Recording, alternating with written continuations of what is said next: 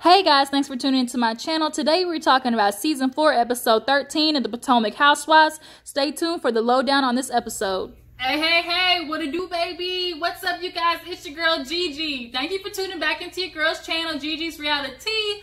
I mean, we know it's the new week. We are blessed to see another Monday. And you know what that means. It's over the weekend. The Potomac Housewives came on. So we got to talk about these bitches and they... Oh, Potomac Housewives, drama on TV. Why did I just bust into a beat? I don't know, that was random as fuck. Next time I can be DJ Khaled, another one. Boy, I'm stupid. Okay, let me move on.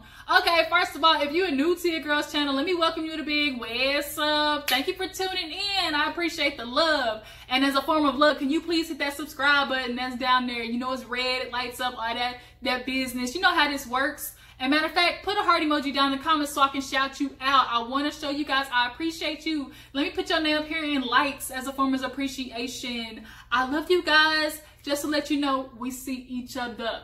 All right, focus cam.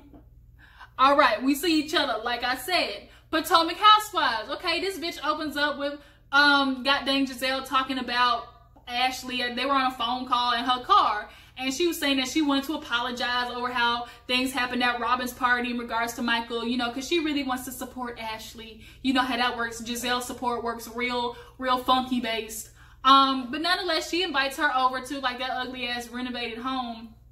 Oh, my cheek is itching. That ugly ass renovated home where Robin shows up too. Robin showed up having to pee because she drank a whole bunch of shit on the way over there. And she decided to take her ass to the bathroom, and it looked like a goddamn porta potty. I never loved porta potties. Never could use them. It's not that I'm extra bougie. Like, my family talk about me all the time when it comes to using the bathroom out. I would rather have popped a squat behind a tree in the wilderness than use that shit. The water wasn't even running. That shit looked so nasty. Did y'all not see that?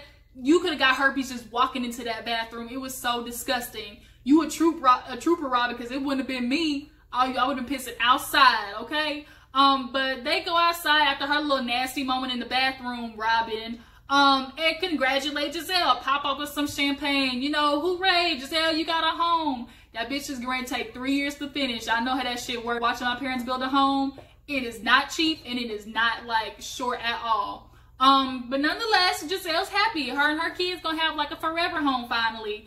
But of course, we gotta talk about the drama. Now, Gizelle was talking to Ashley about how, you know, her Michael situation, how she felt. She expressed, you know, it was hard and having the girls not really support her, but Monique being there for her, you know, was real interesting, especially since the fact that Candice said that she was being two-faced.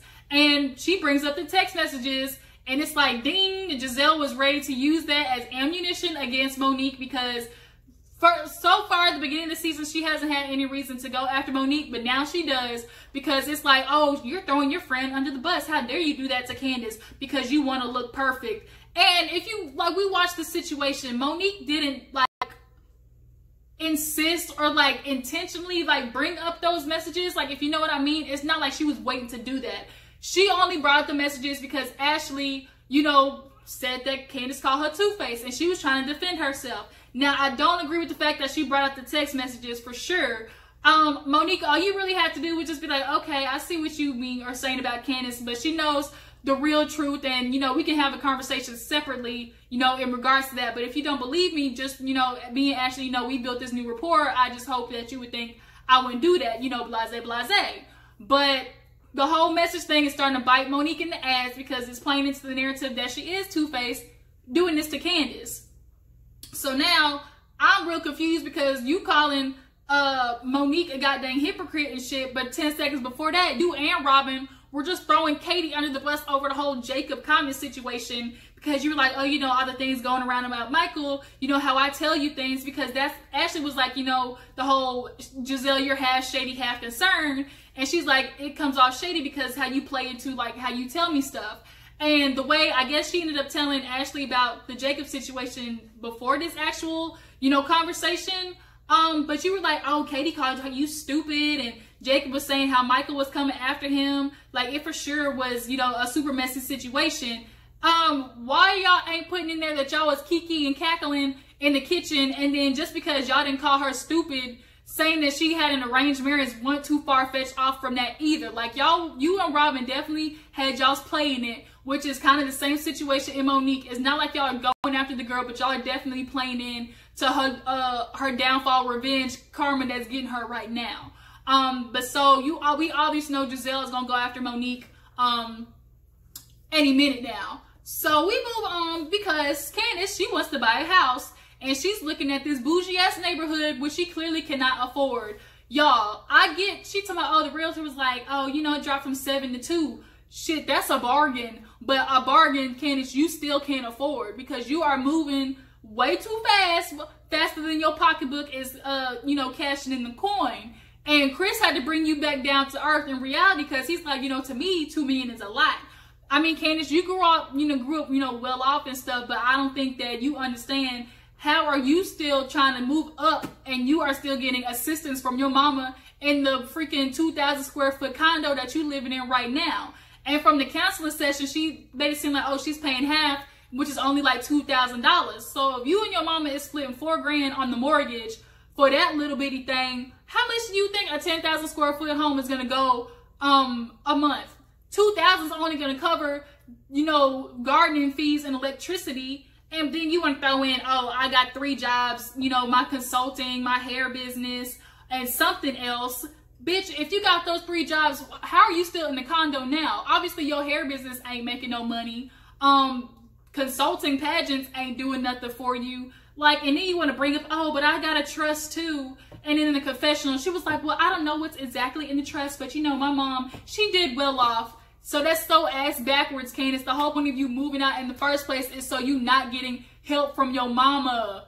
Girl, like I want karate chop you in the throat. You're so dumb. Take your brain out, shake it, put it back in your head, and karate chop you back in the throat again until you get it. You can't afford it. You just cannot afford it. You have champagne taste on a beer budget, bitch. You still living the ramen noodle life, okay? And that's what you need to be doing until you save up enough money for you and Chris to move out. And he's like, don't let us rushing out of our home have us struggling. Like, Chris is such a good match for you because he bring your ass back down to reality, which is where you need to be. So Karen, she, matter of fact, speaking of home, she has her kids come over and they have a little dinner seafood night, and her, you know, perfume comes up. Her kids were proud of her, talking about, you know, it smells good. I do want to smell it because the fact that her kids said something about it means, you know, it might not be that bad. But they were saying how it might have been unisex or whatever. So Ray threw his opinion to my, oh, we could be La Home or something like that. And Karen was like, nope, it is La Madame by Karen Huger. I don't need your assistance, but I will call you if I need it. He's like, oh, we can't work together. She said, hell no, you too bossy. Nah, Ray, you can't work together because you fucked up your old company and you was not going to mess up Karen's before that bitch even gets started. Remember, you still in tax trouble from your last investment in your business. Don't do that to Karen. Hell, she's trying to get her own coin. I mean, the way she said y'all got separate bank accounts, but still, like, don't make that bitch burn it down, Ray, with your bad money assistance before she can even get that whole started. Now, Michael and Ashley, now they have like a little dinner date, and she's walking in, and Michael's like, oh, you look good, you worked out at the gym, all that type of shit. Like, was I the only person cringing? Like, when he was like complimenting her, it just seemed like real, I don't know, weird and like pervy. It was just not my cup of tea. It was almost like he was trying to prove that he's like attracted to her and all that type of stuff.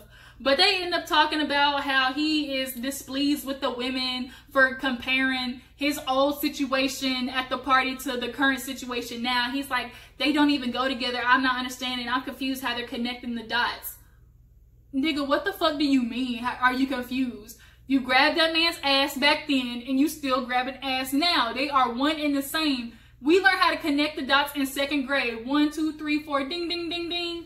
And we are connecting the dots, Michael. Your ass is a perv.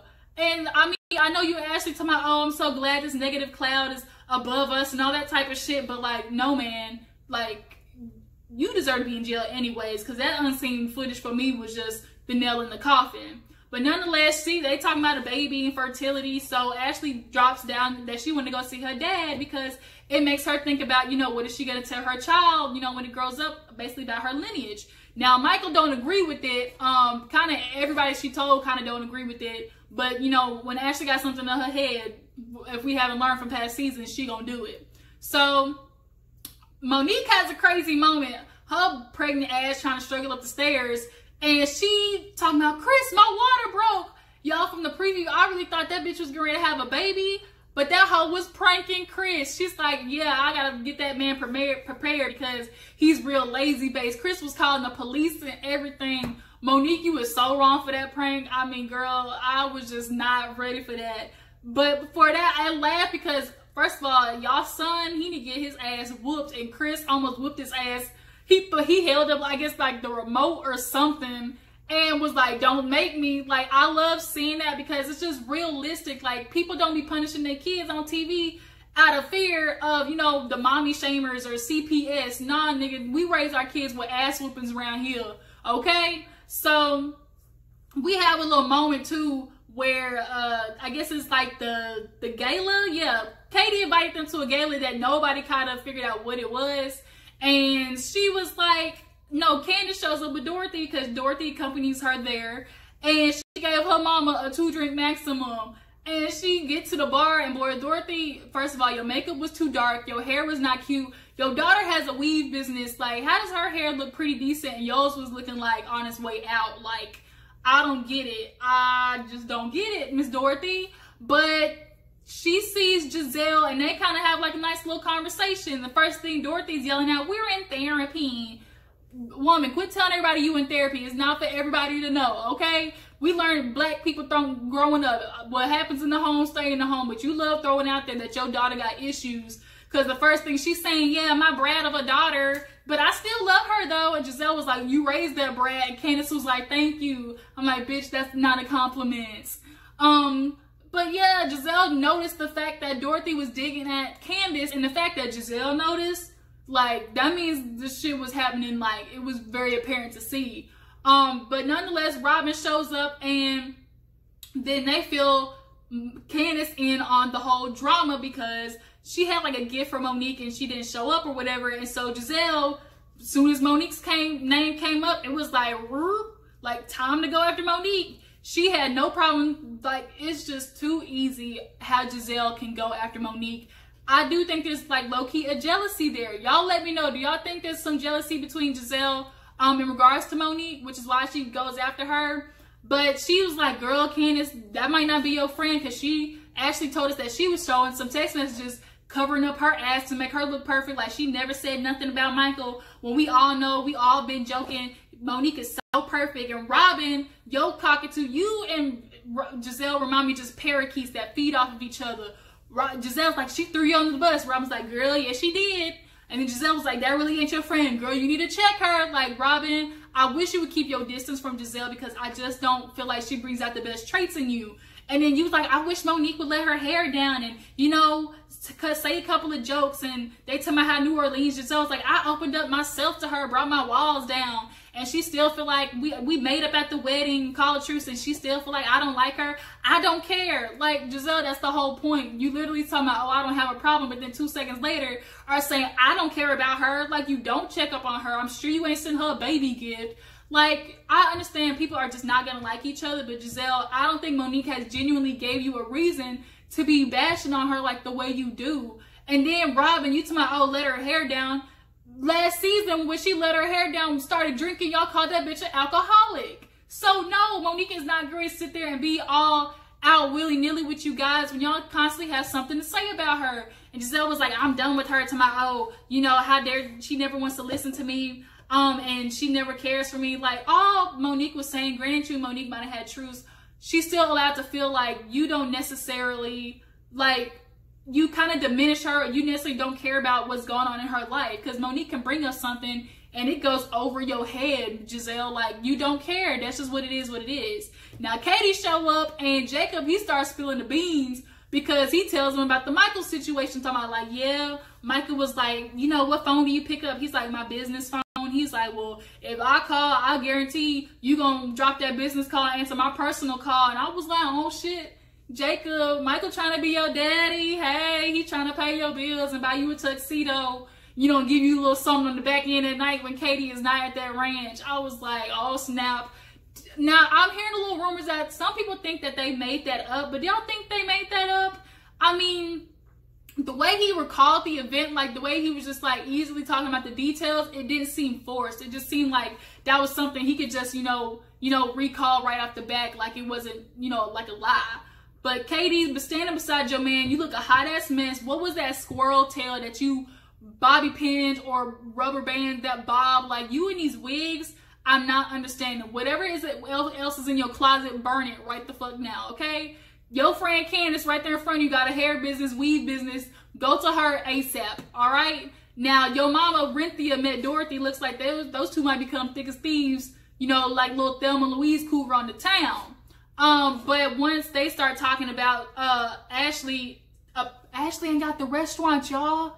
Like, all it's closed. This was news to me. I mean, I knew nobody was fucking eating that kangaroo and Bob your uncle and on the Derby and all that type of shit. Like, I knew nobody was eating it, but damn, like, that bitch is closed. So Ashley, like, you ain't got nothing else. All you got is this baby as your insurance. Like, you can't even have a restaurant. You better start figuring out your next side hustle, because just having a baby by this old ass man ain't gonna cut it, especially after everybody see the proof that he was grabbing ass. Ain't nobody gonna want to do business with him no more, honey. So you better find your way out quick. Now, after that little gala, after Candice said, I'm going to take this into consideration. I don't know if I believe it, but, she going to talk to Monique. Like, I swear, Gizelle, you are just bitch made. You get on my nerves. Like, you just take too much pleasure in going after Monique, and I don't like that. Especially the fact that she hasn't really been, like, she doesn't say shit about you. But after that, the gala, Ashley is calling her Aunt Sheila. Oh, Sheila. I'm such an old soul. That's my jam. But anyway, she called and she let her know, we coming down to the ATL. We haven't seen you in a couple of years, but I want to see my dad. And she was like, well, girl, I haven't seen your dad either. It's been 10 years. Now, everybody got a strange relationship with him. So she's like, we can go together. So her and her mama, they go down to the ATL. They meet the aunt and uncle. And at the lunch, the uncle kind of revealed some stuff talking about, it might have been good that you grew up without him because, your dad was battling demons. Now, to me, that sounds like he either had like a drug problem or alcoholic problem, because the way Ashley grew up tent to tent, living with her mama, like, it's clear that they was around the realm of drug issues of some type of matter. So he was like, it's going to be very difficult. We love having a relationship with you, but your dad, I don't know. So they all decide to drive over to the home. Ashley's getting nervous, obviously, and she asked the aunt to go first. Now, I wish we could have seen the daddy's face, because the aunt went up there and, like, they just put the caption at the bottom and the screen went black and it was like, to be continued. And she's like, hi, hey, it's Sheila, whatever, but here's your daughter, Ashley. Like, I could imagine that man's face, like, or him dropping to the floor. Like, I want to see that. I don't know if they will, but we'll just have to see, how that plays out. I don't like Ashley, but I don't wish, anybody not knowing their father. Like, I hope she gets that figured out. So that kind of is how the episode ends. Now, you guys, let me know about this whole Candice Monique situation. Like, do you feel Monique was wrong for revealing the text messages? Or was it kind of like, her way of defending herself? And Gizelle, butt out. Do y'all think Gizelle is being messy and finding a reason to go after Monique in regards to that whole mess? In regards to Ashley and Michael, like, y'all, do y'all think it's time for her to run? How long do y'all think she's going to stick out with Michael? You guys let me know. We're going to take a poll. Is she going to make it the next 2 years, or is she going to make it the next 5 years? One or the other she going to make. But we just going to have to see how this bitch plays out next episode, because that preview, the clash of the titans between Gizelle and Monique, is what I want to see. Robin, you might not be selling that house after this, and Ron going to be mad at you because, fucked up the church's money again. We just going to have to see, you guys. But thank you for tuning in. Please hit that like button, subscribe to your girl's channel, and I will see you guys next time. All right, catch you guys on the flip side. Deuces.